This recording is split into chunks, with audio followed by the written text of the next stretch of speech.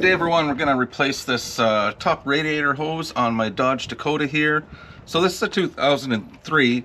I can only really speak to this. This is a second generation. It's a 4.7 liter engine, so I would imagine the hoses are all the same. It says it's a Dakota, and I guess that would be the number. So we'll give that a go. And the weird thing, I believe this is the OEM one, and it doesn't have clamps. It looks like there's some sort of prefabbed weird clamp on here. I'm not sure what that's all about, but that's where it's leaking, around those seams. So I couldn't just buy pieces of hose and put new clamps on. So you want to make sure you can, there's going to be some leakage here out of the hoses. When we take this off, I'll just show you because my fluid's right up. It's right there, I can see the fluid. So we'll get a little bit of a leak. So you might want to capture that down below, maybe be somewhere where you're not going to make a mess. So you can buy fancy tools to take these clamps off. It clamps them together really nice and stuff, but I don't do this very often, so I'm not buying one of those. Just going to use a pair of these. And you might need a little assortment of some screwdrivers to help you do some prying. I'll show you. Need a little bit of soap, because when we go to put this pipe on, we're going to lube it up a bit so it slides on easier. Antifreeze. So you can buy pre-mixed 50-50 stuff, or you can get the full strength and then you have to mix it down to a 50-50 mixture. But if you're looking for something that's compatible with whatever you have, apparently this stuff, it's by Prestone. It says right on there, it says it's compatible with any color antifreeze, suitable for use in any car or truck. But it has an asterisk. But anyways, so let's get this thing off. You want to keep these clamps because we're going to reuse them. And say for example you did take off a hose that you just need to take off and put back on, always put the clamp on. It might sound silly, but you have to put it on exactly where it was when you took it off, in the same position. Otherwise it'll probably leak. But anyways, to get these off, first get this on here. And they're pretty hard to compress, but just get it going. Get this squeezed together. Try to slide it up. That's why they make fancy things for these, because it can be a little bit of a hassle. There we go. Okay, so as I say, you can buy a fancy tool for that. And you can also buy these, it's like a screwdriver, but it has a hook on the end. So you can kind of hook it and pull back. Now I don't have one of those, but often these are on here and you have to stick something in there and pry them loose. If that doesn't work, you could just take a really sharp, like X-Acto blade type knife, and you could just cut the pipe and take it off. But I'm gonna jam my screwdriver under here, and so it's loose, like it's gonna come off. Actually, I could try.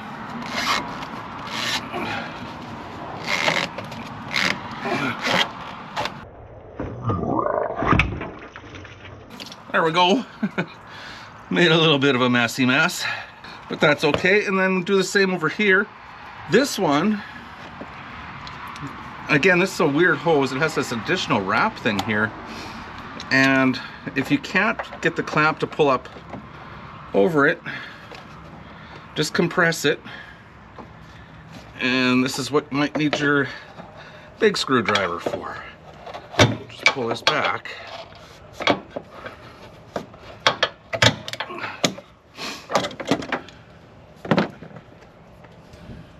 Oh, I have to take this little hose off here. There.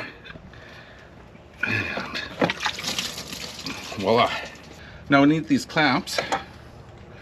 But yeah, this is what I was talking about. I don't know, like, I suppose a person, I'd have to try it though. You would probably cut these plastic things off and put real clamps on.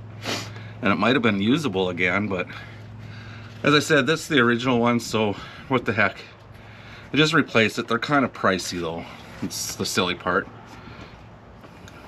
Get these clamps off though. If you're working around your battery, make sure you don't, make sure your positive's covered with plastic. You don't want to touch that and touch your frame, or else, you know, there'll be some unwanted excitement, let's just say that.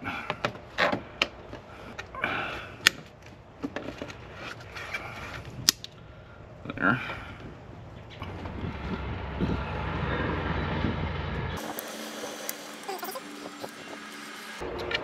Just trying to see how far that's supposed to go on. Alright, well, I guess it goes on. This one to make sure my clamp is out of the way so I can push it on there. Get this other clamp on. Okay, that should give me, as long as I can get onto this clamp.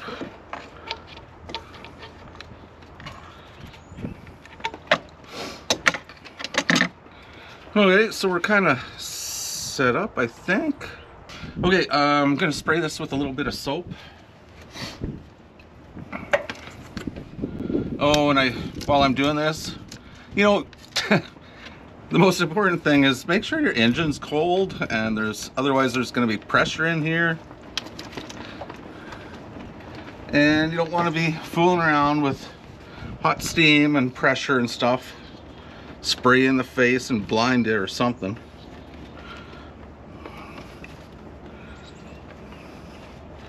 Okay, I'm going to try to get... Is this going to go over? Alright. Try to get this bottom one on here, or the lower one.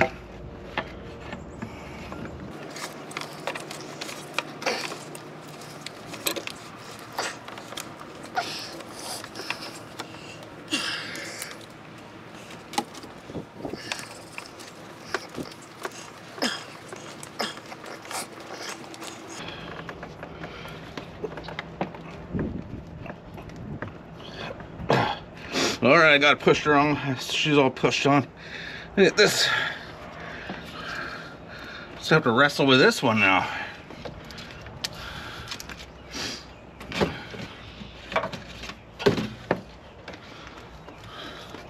Well, they say if it came off, it should be able to go back on. But yeah, guess it depends how much power I have today. Okay, there we go.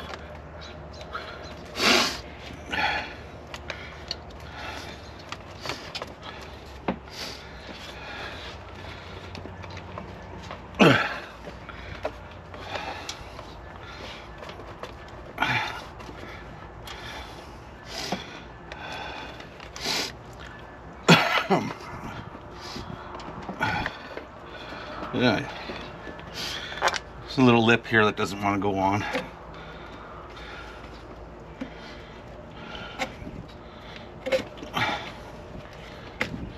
There.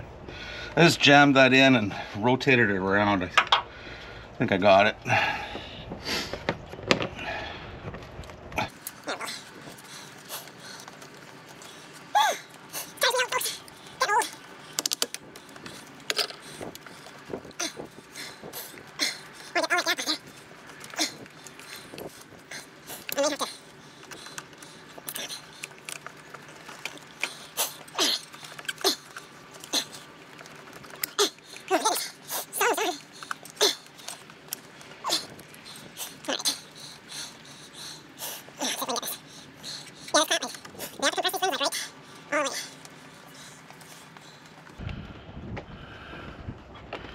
So a little fancy tool might be handy.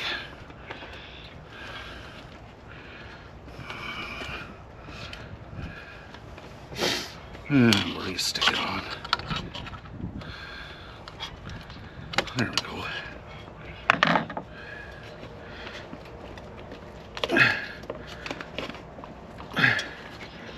All right, she's right down now. Okay. That is where you will probably live.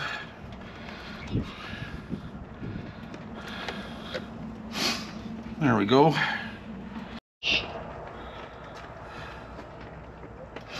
Alright, just got some good old pliers. They fit in here. Nice. So I'm just sliding it up. Alright, that looks good. Okay, put this little hose back on. That's just like an overflow. Fills up this if needed. This is your reservoir here. Let's get this cap off. So, what I'm gonna do, I know that the engine's not like really low on coolant, so I'm gonna start her up. And even if your engine was pretty low, you can start it as long as you start pouring in, start topping it up right away. You'll be fine. And you should only use distilled water if you're doing mixing. Get a jug of distilled water. You can get like a gallon or 4 liters for like $1, so it's not going to break the bank. You don't want to use, you know, city water, or especially well water is not good. So let's start the truck and we'll top this up and let her warm up, and you'll be able to see it circulate.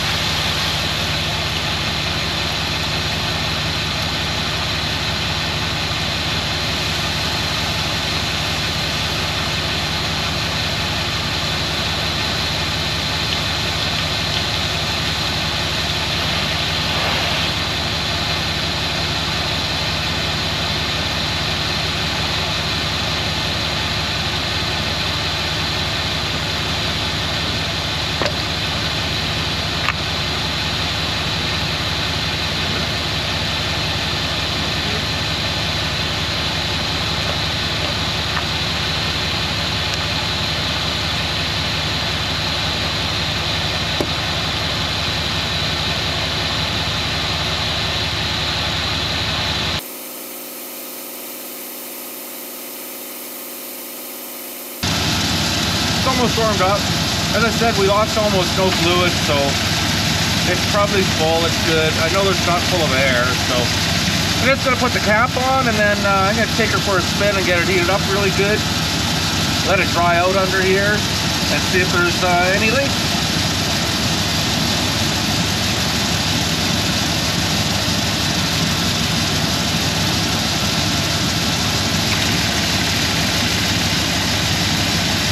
You know the cap's on properly because it should line up. This and this should point that way. If it's like this, you might think it's on because you can't turn it anymore, but you have to push down and then finish it off. So it's in line code.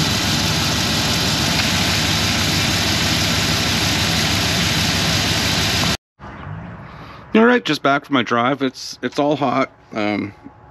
System's pressurized. No obvious leaks. You'd be able to smell it. There'd be a little bit of steam or look on the ground. So do all those things. Yeah, looks like another little successful repair. Okay, have a great day. Thanks. Give me a thumbs up. Bye.